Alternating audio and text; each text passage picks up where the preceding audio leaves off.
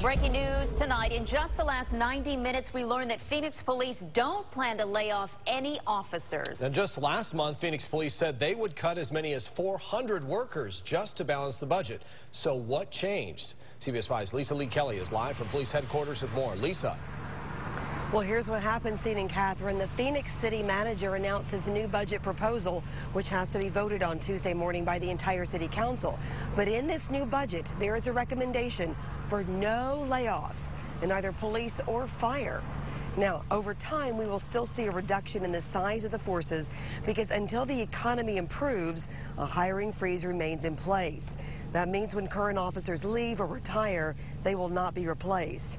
But considering the massive cuts that we're facing, both police and fire, there are a lot of relieved officers tonight. I'm a little bit surprised, and it's welcome news that as of this afternoon, the city manager has announced that the proposed budget, which goes in front of City Council on Tuesday, will contain no sworn officer layoffs or sworn firefighter layoffs. Now, the police fire union says several things happened. One, the union agreed to a 3% pay cut. Cutbacks in other areas also tightened the budget. And, of course, the city approved that 2% food tax. Now, the police union tells me they do not believe this was all a ploy just to get citizens fearing their public safety so that they would go ahead and support the food tax.